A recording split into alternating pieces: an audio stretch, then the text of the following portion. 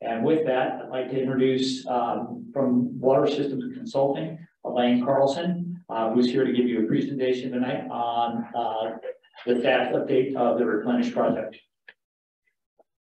Elaine? Thank you. Thank you for having me. David mentioned I'm Elaine Carlson with Water Systems Consulting. I'm the consultant program manager for Replenish Big Bear, working with the agency team and our consultant team to manage and coordinate all the parallel activities that are ongoing to keep this project moving forward. I'm going to give you an update tonight. I'm going to walk through some of the key initiatives that are ongoing right now. Happy to take questions at the end, and also feel free to stop me at any time.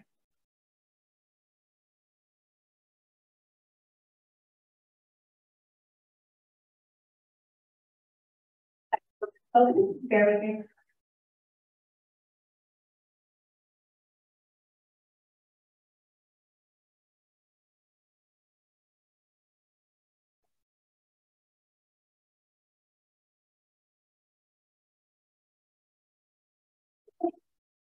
This section we cover an update on the pilot study and the environmental review process. Those are two key things that are on the critical path, and there's been some significant progress in recent months. So more to share there. And then a recap of the regulatory timeline, grant funding, to share some new resources that have been developed to characterize project benefits and share that out. And then also review the program schedule. So for the pilot study, just to note, I'm going to reorder these slides a little bit just to make sure it flows. So I'm skipping here to slide 6 if anyone's following along in the packet, and I'll come back to slide 5 at the end. So I want to start with a recap of the advanced purification facility that is really the central component of Replenish Big Bear. The existing BBARWA treatment plant is going to be supplemented with a full advanced treatment facility that includes these 4 processes: nutrient removal, ultrafiltration, reverse osmosis, and then UV disinfection and an advanced oxidation process. In the next slides, I'll explain a little bit more about what each of those are. This treatment train is really state-of-the-art. This is the best available treatment for water reuse projects. There are many projects in California who are using this treatment train, and it's well established within the regulations that it's effective. And so some projects may, leveraging the performance that we've seen in other places, may move forward without doing demonstration testing. However, for Replenish Big Bear, we feel that it's important to actually test these facilities on site for a few reasons. There are a couple of unique things about this project. And one is the really low discharge requirements that we expect for the lake. We have to get those nutrient levels very low in order to protect the water quality. And then also the cold climate. Some of these biological processes don't perform as well in cold climate. So we really need to make sure that we have a year-round process that can meet those discharge requirements, because it's so important to the success of the program. So the purpose of bringing those facilities on site primarily is to demonstrate the performance of this process for these site-specific conditions and regulatory agencies. The vendors are really confident that they can meet the design criteria, but we really need to see that and demonstrate it here, and that's going to give the project team and the regulators a lot more confidence moving forward. And we also want to make sure that this treatment process, as I said, this is the best available treatment process, to confirm that it's going to be viable to meet those target treatment levels. And then finally, we want to quantify the total system recovery for product water. We'll see a little bit more about that in the next slide. But because we're using a membrane reverse osmosis product, there's some brine waste. And so we're not recovering 100% of the water. It's really important for us to figure out what that mix is so that we can get the right facility sizes. I'll talk a little bit more about that on the next slides. So this biological nutrient removal process, this is going to be the first additional process after BBARWA's existing treatment. And this is biological, chemical, and physical process that's going to remove most of the organics and help us get those nitrogen and phosphorus levels a lot lower. And this is the one that's going to be the most sensitive to cold weather performance. So we're going to bring this out first. You'll see on the timeline. This is going to be on site here in February, and that'll start out still in the cold weather so we can verify both cold weather and spring performance. That process is going to be followed by ultrafiltration, which is a membrane process that removes suspended solids and bacteria from the water. From there, it's going to go to a reverse osmosis process. This is a high pressure membrane with those really, really small pore sizes. It's going to remove additional impurities like salts, bacteria, viruses, and the pharmaceuticals and personal care products that are often a concern. This is the process that generates the brine waste that we'll need to deal with on site. So all of these processes are going to be piloted on site. And then the final one is a UV disinfection and advanced oxidation process. And this is where UV light is combined with an oxidant to create oxidizing radicals. And so what they do is they attack and they decompose any remaining contaminants in the water. So it breaks them down so that they're no longer harmful. This is the process that's required for most of our indirect potable reuse type projects. And it's the best available technology. And it's combined with UV light that also provides disinfection for the water.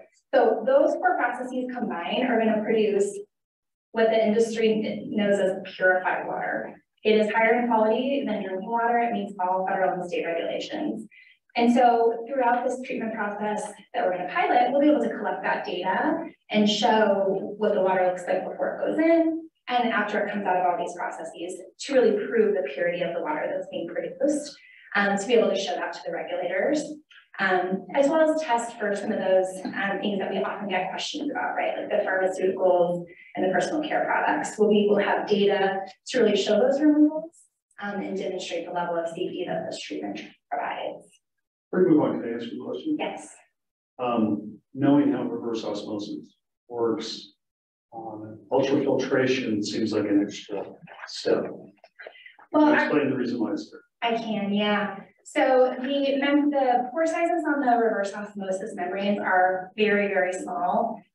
One way that's used to describe them is it's 1/300th the size of a human hair. And so that additional sort of pre-treatment step, the ultrafiltration, is needed to clean up the water so that those membranes don't get clogged. So we're removing more of those impurities so that those reverse osmosis membranes can be more effective. Okay. So the final process, and this doesn't have anything to do with producing water, but this is the brine management process that's going to help deal with the brine waste that's generated from the RO. And so what we're looking at is the brine minimization process. So that includes the first step here is an additional small RO process, basically. And then it goes into what we call a pelletizer that's going to produce like a solid salt pellet that can be disposed of. There is still a small liquid brine stream from this process. And the concept is to build construct evaporation ponds on site here at BBARWA on the available land and evaporate that off. And so the really key thing with piloting this piece of equipment is to confirm vendors are telling us that they can get up to 98% total recovery. So only 2% of the water that we're treated is going for disposal and for evaporation. They're pretty confident in that, but we need to confirm that because it dictates the size of the evaporation ponds that get constructed on site. And as you can imagine, the land available is a potential constraint there. And also we want to confirm that that is within budget. So this particular process, we are having a hard time getting on site to pilot.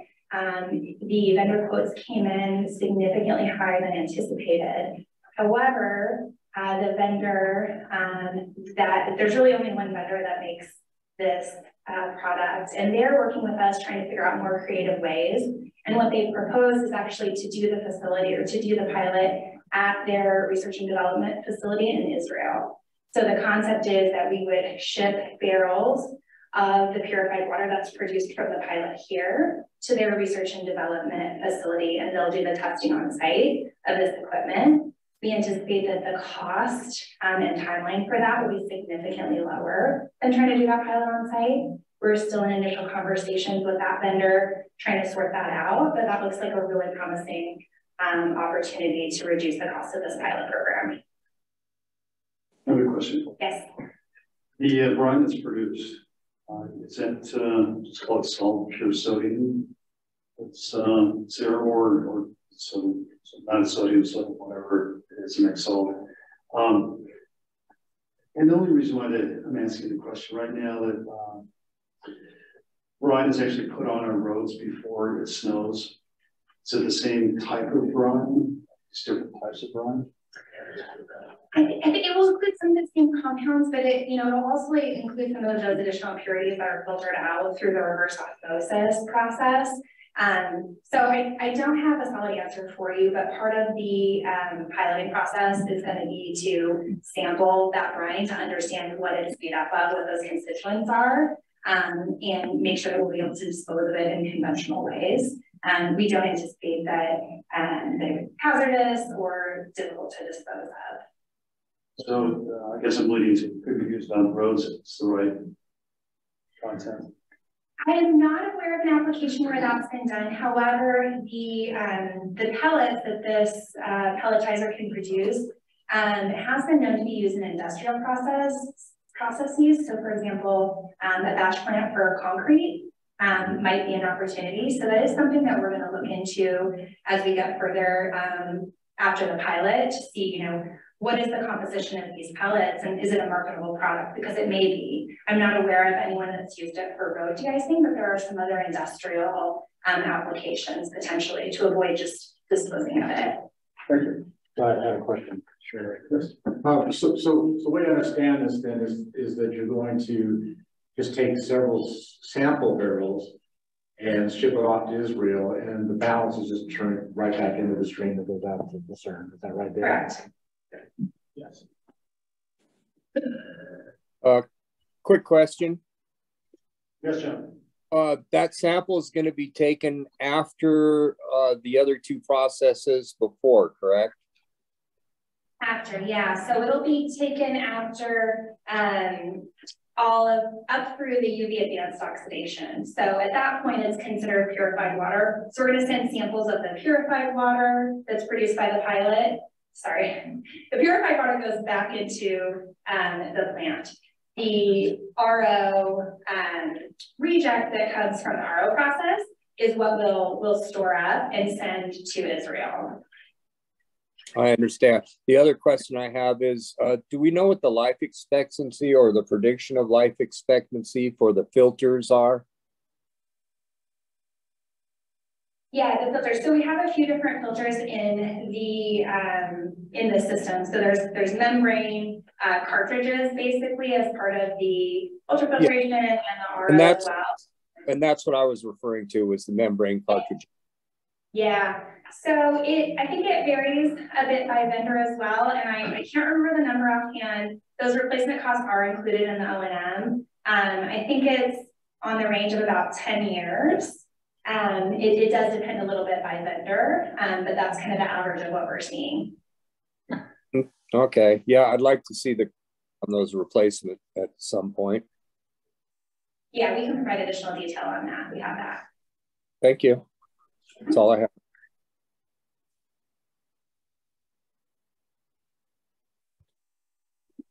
Okay, so I'll move on to the pilot plan timeline. In October of 2022, we started the pilot study planning and requested proposals from various vendors to bring the equipment up here for testing. And while the vendor responses took a little bit longer than we anticipated, we're happy to report that signed the first agreement here in January, and the denitrification filters are currently planned to be shipped here to BBARWA and arrive in February for startup. And then the additional processes will be added after that, about a 2 week spacing in between, just to give staff time to get them started up. And then starting in March, we can start doing some water quality monitoring, where we're taking water quality samples upstream of the pilot plant at key places in between and on the effluent. So we have data on the quality and the performance of each of these treatment processes. And we plan to run that pilot through probably about early July. We'd also like to capture a couple of your peak holiday weeks just to see if there are any changes in performance when those flows get a little bit higher. So running past the 4th of July and including Memorial Day should give us a pretty good picture of kind of the range of flows, as well as some winter temperatures, and then into spring and summer. So we'll wrap up the pilot around July And then it'll take a little bit longer to get all the data back and do a pilot plan report. But you'll see there in June, we have a milestone for start final design. We do anticipate that by that point in the pilot, we'll have enough data to really see how the performance of these processes are working. And we'll be able to initiate those next phases of design. I had one more question. When you talk about the evaporation pond, and maybe this is a question for David, is there just not enough room on site to handle the amount of brine that comes out of the system? Yeah, so the amount of brine that we're talking about, yeah, I mean, it's gonna take, I think it's like 27 acres is the number. Okay. So you're talking about a very large footprint for the evaporation pond. I would say, basically most of the property that we actually have. Okay. In balance of the property that we actually have. So for that reason, it is important that we make sure to demonstrate those high levels of removal, that 98% recovery that I was talking about, because if the process does generate more brine than that, and it's too much brine to handle on site, that could become a challenge figuring out different ways to manage that brine. Again, the vendors are really confident that they can hit those numbers, but it's really important that we confirm that. So we should have that data here by the summer.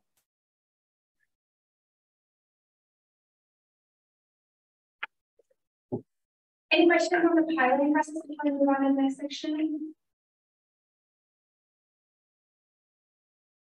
Okay, so environmental documentation, this is the activity that's on the critical path because we have to have the CEQA document adopted before we can apply for some of the funding programs.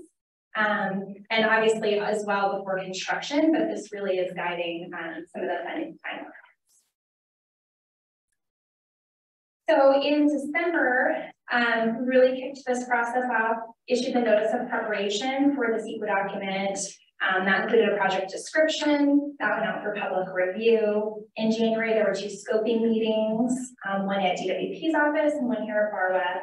And the purpose of those scoping meetings was just to request public input on any issues that the public thinks should be evaluated in PIR.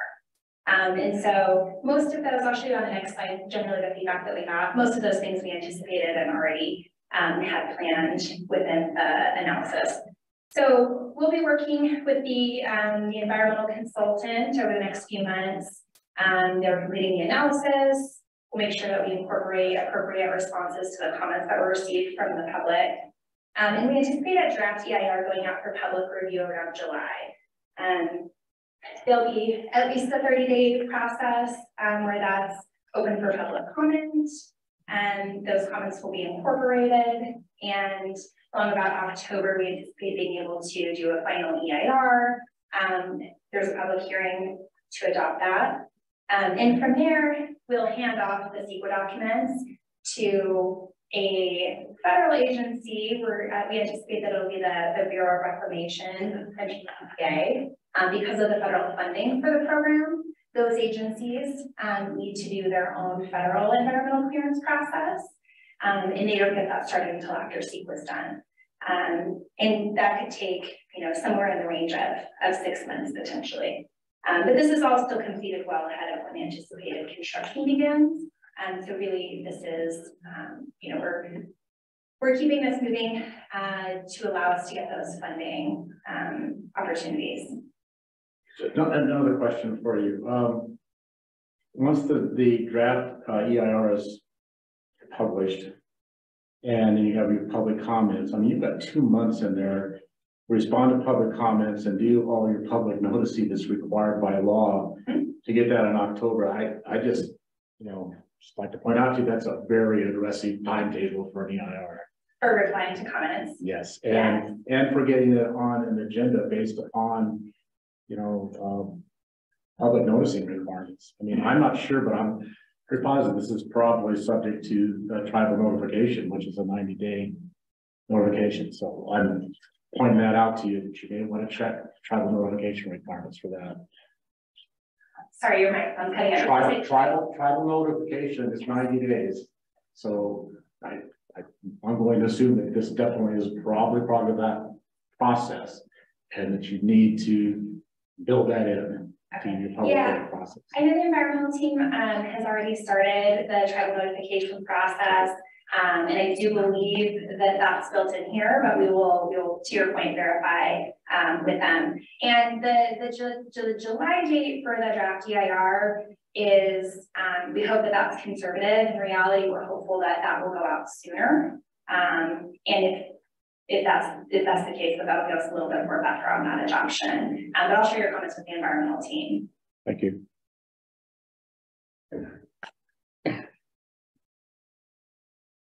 So just a kind of an overview of the nature of the comments that we heard from the environmental review scoping comments.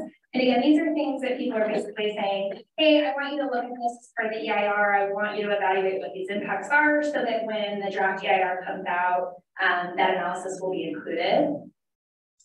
And hopefully this will limit the extent of the comments that we get on the draft EIR if we're able to address these ahead of time. So the main things were, just questions about water quality impacts in Big Bear Lake and then downstream for the water that's released from the dam. And again, I just walked you through the treatment process. And so I think we'll also have some data from the pilot to include at that point to be able to demonstrate how pure this water is and anticipate being able to resolve water quality concerns. We do also plan to meet with some of the downstream stakeholders to share more information about the project and make sure that we understand any concerns and can resolve those at the time. There were some comments on reduced flow to Lucerne Valley. We certainly expected that. A few more details than we had anticipated, asking about, dust control for the site and some things like that. So we have a meeting tomorrow with the environmental team to address, we're going to talk about how those things will be addressed in the EIR. But again, we have data available to address that, and we had anticipated in the analysis. Some comments on just making sure that there's consistency with the 1977 judgment for Big Bear Lake, which of course is an ongoing petition process. Questions about brine, energy use, and encouragement to include renewable energy resources. And then a letter to make sure that we were aware of the requirements to consult with Native American tribes, which of course the environmental team is.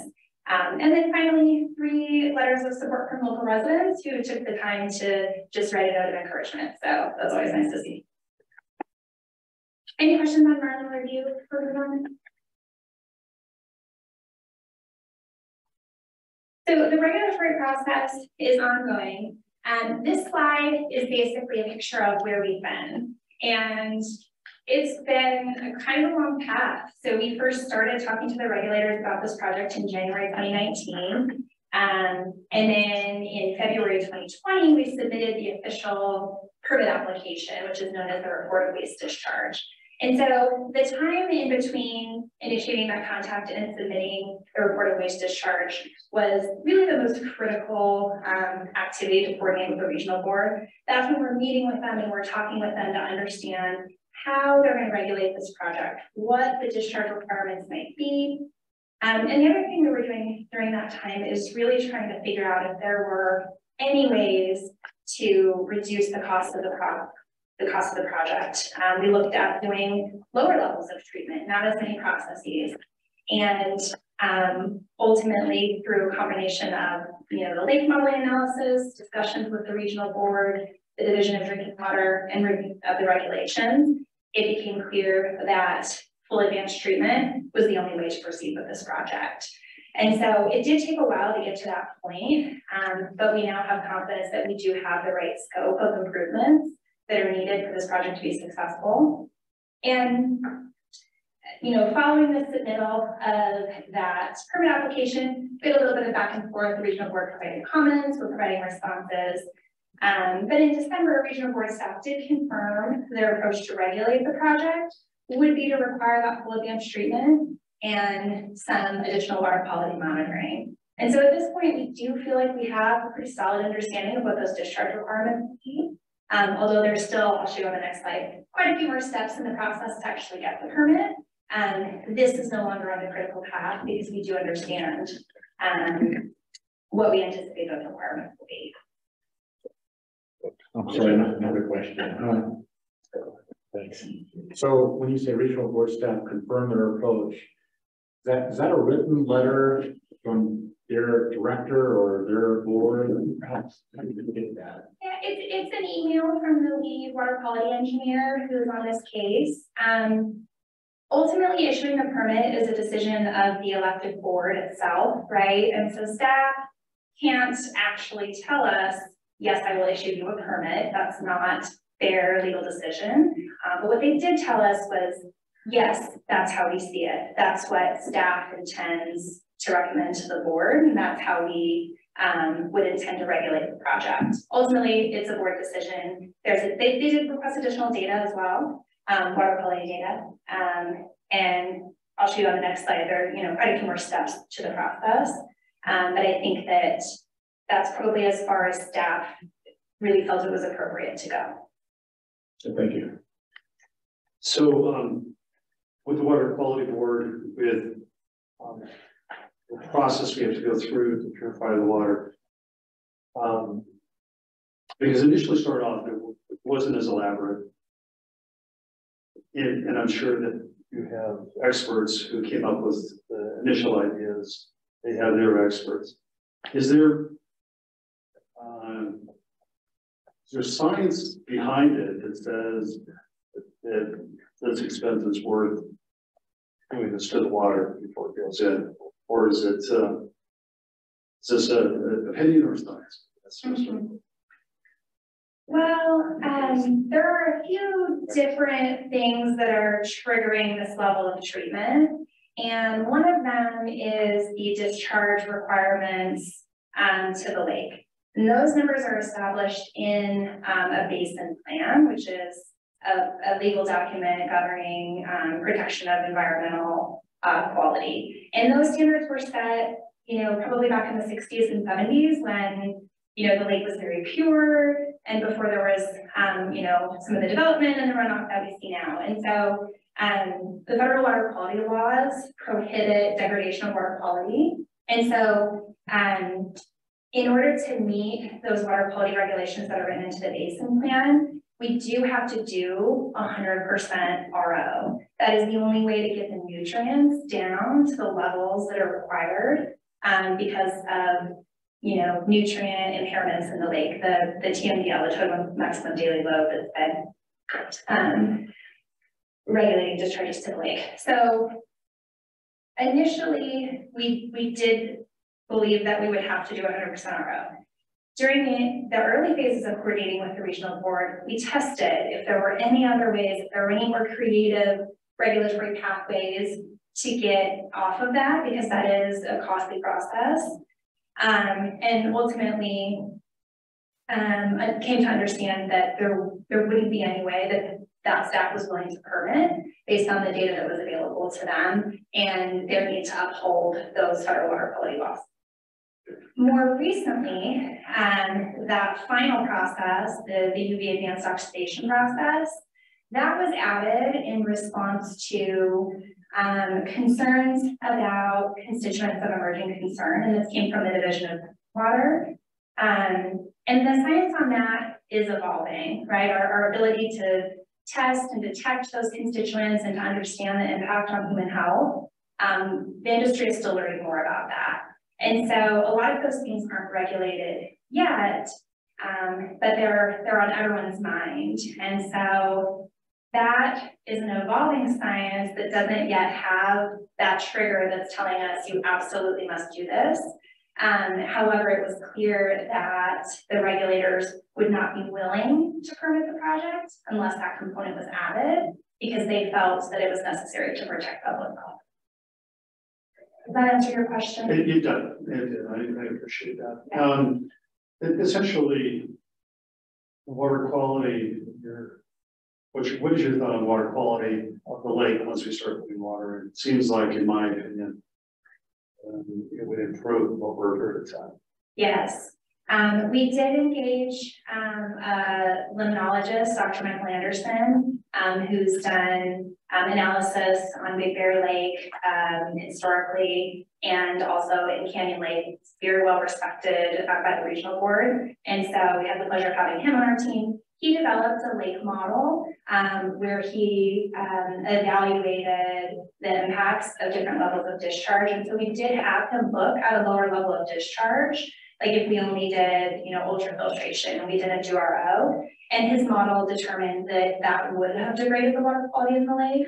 But the project that we have proposed now with full advanced treatment is the quality that we're putting into the lake is much, much better than the watershed runoff, right? Which is the other water source to the lake. And so it will improve the quality of the lake.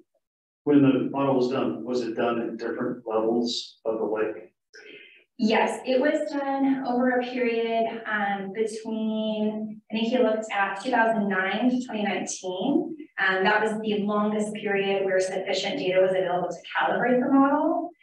Most of the water master and lake analysis goes back to 1977. We didn't have the calibration data. So we did look at that period. So 2009, right, lake levels went up, 2011, and then dropped to record lows around 2018. So that's the period of time that he looked at, and he did a time series model. So it did show a longer term average. That was the longest period that we had data for, but it happens to include, a full lake and a record low. Thank you. Is that what you were asking? So Yes. lake levels or levels within the lake?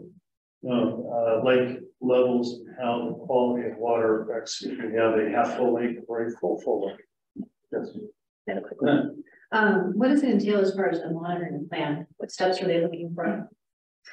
That is something that we anticipate negotiating with the regional board over time. So right now in the regulations for surface water augmentation, which is not what this project is doing. However, that is an existing regulation that the regional board has access to. There's a list of constituents that need to be monitored. And so that's our starting point. So what we're doing right now is getting quotes from laboratories to determine the cost of doing that monitoring plan. And then we're going to go talk with the regional board and see if we can optimize, kind of fine tune what they're asking for at this phase of the project.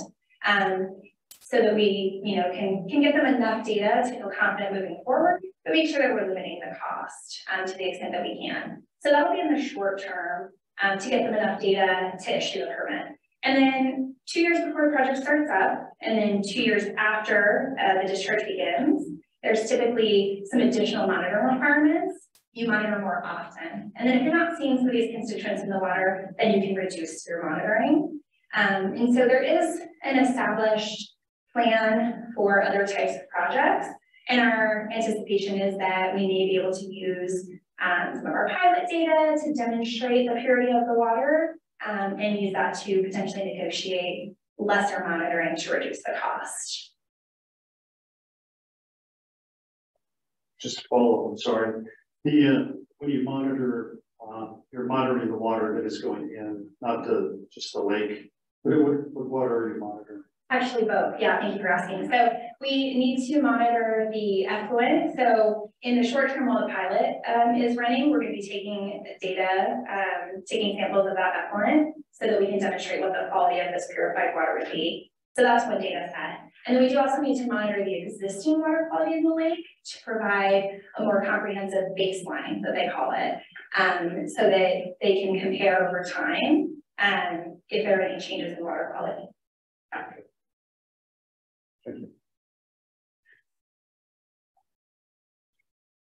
Okay, so the next steps, as I mentioned, we are finalizing a monitoring plan. We're going to work with the regional board to review that. And anticipate that we might start those monitoring efforts around March. Certainly we'll be testing the pilot effluent, and we may start lake monitoring at that time as well.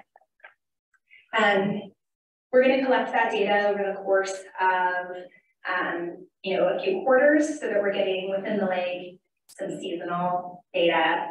Submit that to the regional board, and then we're anticipating that at that point they would deem the application complete, and then they would be able to draft an administrative order sort of in the middle of next year. And that's kind of an extra step that we're asking for, is that administrative order. And that's kind of an internal draft so that we have an opportunity to see what the permit terms are and negotiate them before it goes out to the tentative order. When the tentative order is issued, that goes out for public comment. there's a public review period, and then the regional board would be asked to adopt that order following that. So there's still quite a few more steps in the process, but we think that we've allowed sufficient time, and we're showing that permit approval at about April 2025. And so there's still a significant buffer before the program starts up in early January 2027. You don't need the permit until you start discharging. And many programs don't even apply for it until closer to discharge, but given the complexity, we wanted to start this process sooner.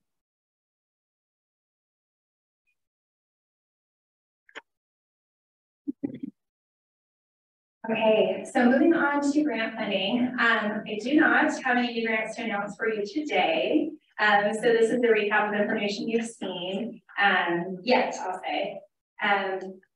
So because we have Title 16 funding, we know that federal grants can cover up to 25% of the total project cost. That's the Title 16 limitation.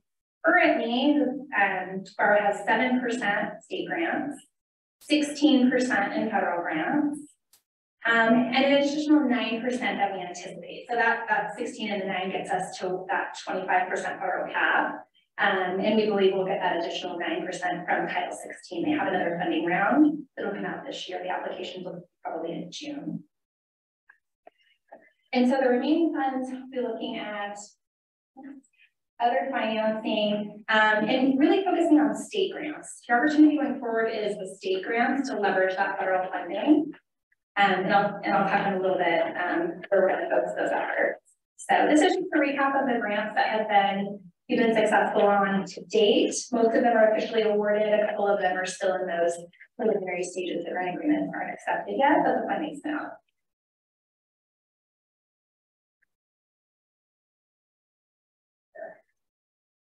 So our big opportunities going forward for grants, again, is going to be getting the rest of that 9% from Title 16 federal grant. And then we're actively evaluating additional state grant opportunities. There's a fair amount of money that's being allocated to funding agencies. And based on some work we're doing with other agencies around the state, we're hearing that the DWR is really looking to allocate a lot of that funding toward climate adaptation and resilience efforts, as well as water reuse. And this project fits generally well with all of those types of criteria that are usually applied for those funding opportunities. So we're really actively watching that and seeing how those agencies are going to be allocating the funds. We don't currently have a recommended grant program that we're looking at for the state, but I think very soon there'll be some specific opportunities to consider. And we're also investing in the Clean Water State Revolving Fund. And while that is a loan program, and it takes a very long time to get through the process, they do have loan forgiveness opportunities, which is essentially a grant. And so that's the reason that we would potentially look at that as a supplemental source. And disadvantaged communities get to take a little bit of a shortcut on the timeline. You save about maybe 6 months in a 2.5 year process. So we believe the project will be eligible for that. So that's something that we're talking to staff about. No decisions have been made there or formal recommendation. That is a potential one.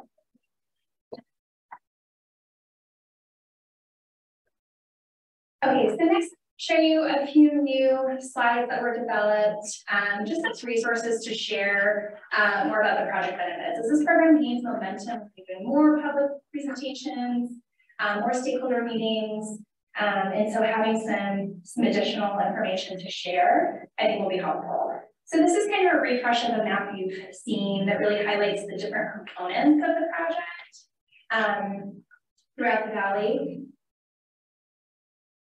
So first, of course, we're producing the new purified water source at BARWA.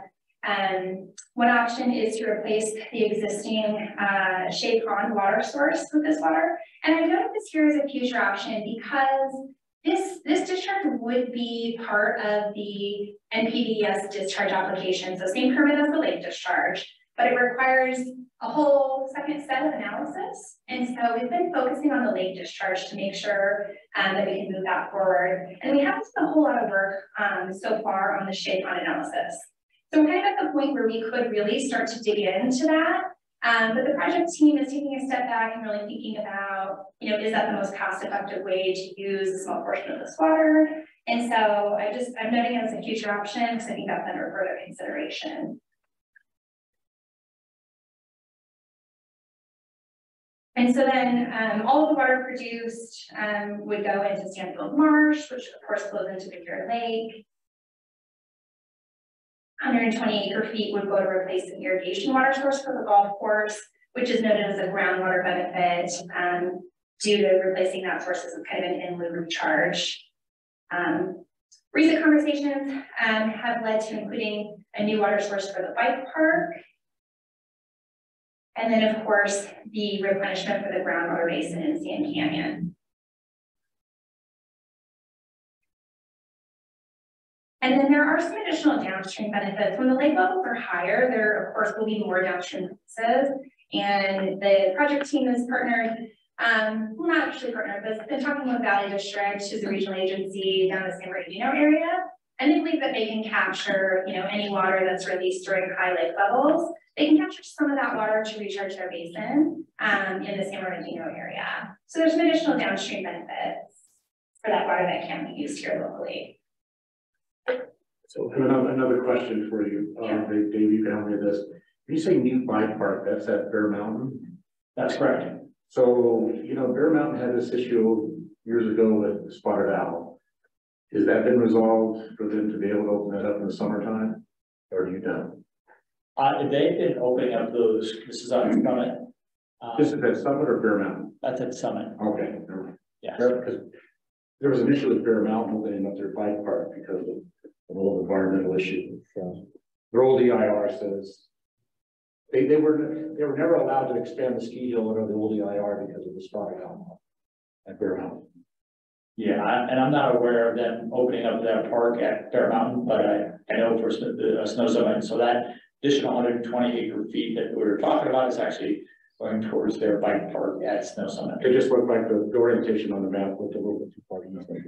It's a big logo. I might need to scooch it over a bit. Okay, so this graph, and this black line here is historic lake level going back to 1977. And so what I'm going to layer on here is the estimated benefit to the project lake level from this project. And so you'll see that, and on the next slide, I'm going to show you a zoom in of the most recent period. Really, the most benefit happens during those low points, right? We do anticipate that the lake will continue to see these, sort of fill and drain cycles. But the key of this project is to kind of bring up those low lows so that we're not getting as far down as we've seen historically. And so here's a close-up of what that looks like from the 2011 to 2019 period since the lake was last full.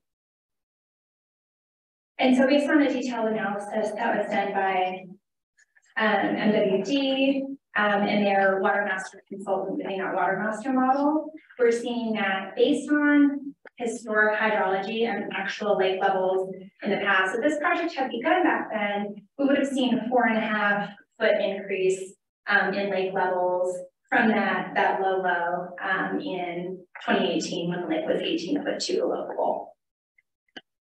So you'll see when the lake is full, the increment there is not as much, but the lake levels are already high. So as it starts to get lower, that's really where you accumulate those benefits. Just to clarify, looking at the previous graph, when the lake is low, volume is low, and so the percentage of water going in is higher than putting in. That's what it's demonstrating during those periods of time. Yes, that and also, sort of the shape of the lake. So when it's lower, filling that same amount of water sort of gives you more of a gain in lake level. Right, and when the lake is full, it's less put in. Right. Which logically would make sense. Yeah. Okay. Great, thank you. And then in the next slide, I'm going to show you what that looks like on a map.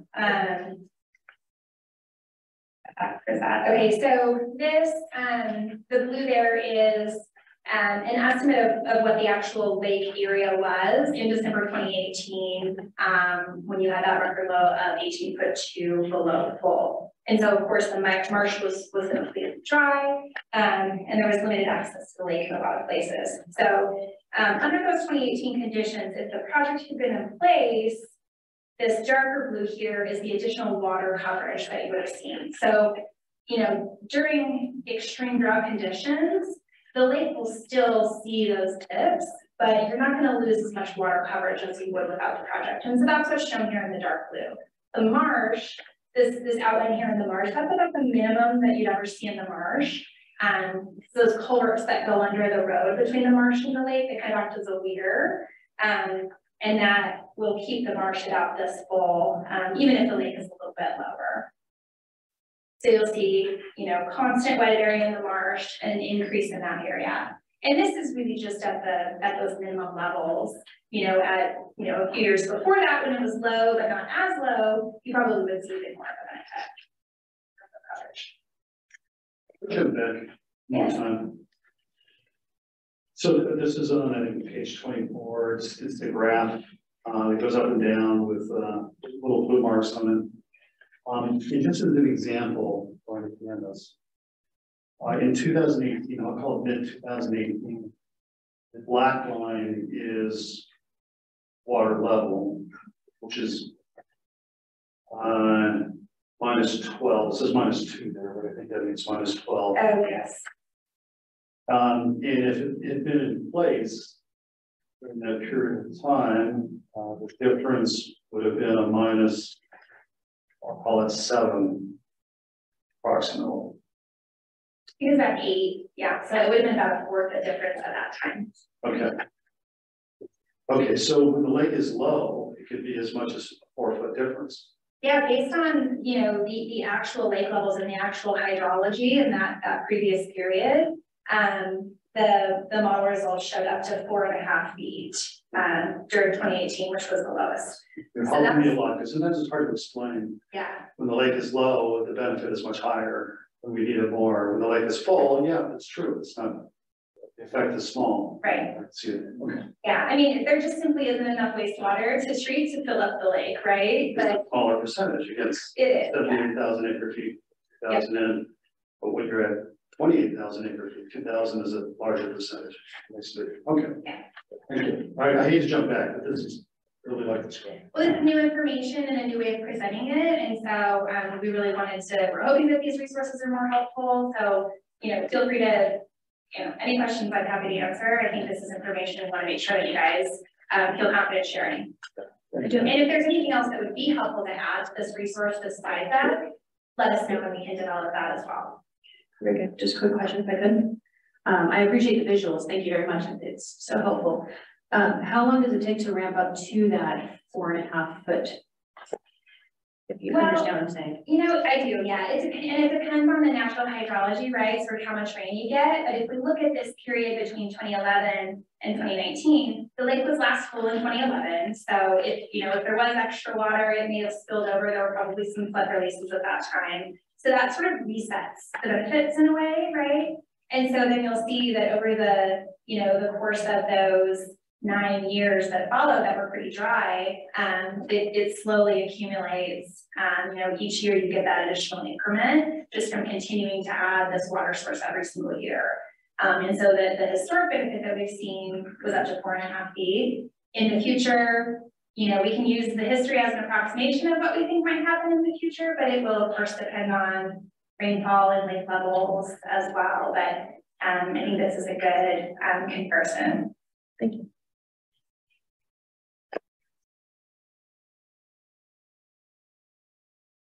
Okay, and then the groundwater benefits are, also foundational to this project. And so what you're seeing here is projected groundwater pumping. And this is from the groundwater sustainability plan that was adopted last year. And you'll see towards the end there, the line kind of fans out, and that just reflects uncertainty with what it will look like that far out to the future at 2070. If you don't increase your groundwater pumping, you're probably at the bottom level of that. And if it kind of goes at the same rate that it's been increasing, that's where that upper bound is.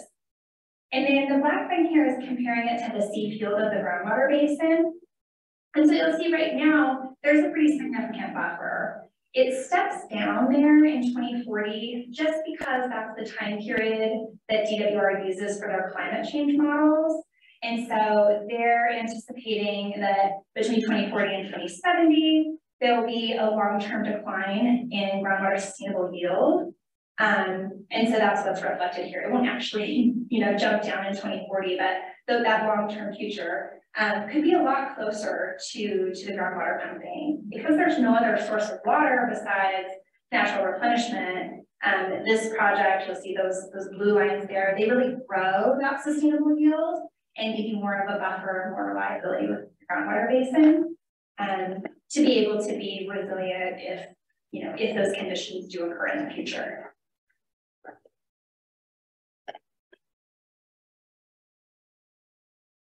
think that's the last one I have on benefits.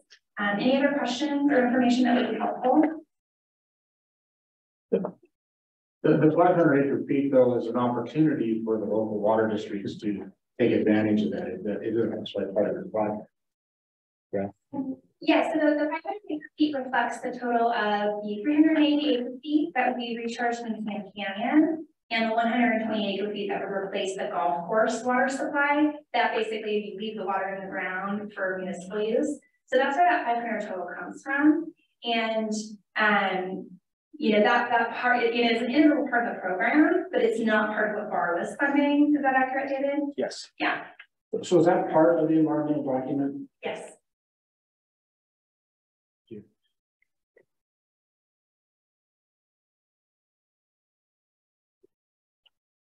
Okay, I'm gonna close this out. So this is just a summary of program milestones. Most of this is a buildup of the milestones that you've seen previously. So what we're really working on going forward is that pilot program that's gonna be starting up here next month. In June, we anticipate an additional grant application for the rest of that Title 16 grant funding, and BARWA has also been invited to submit a WIFIA loan.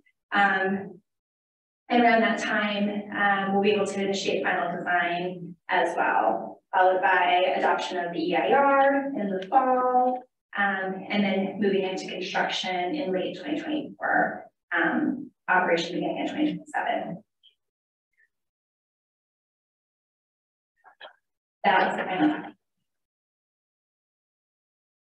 Thank you.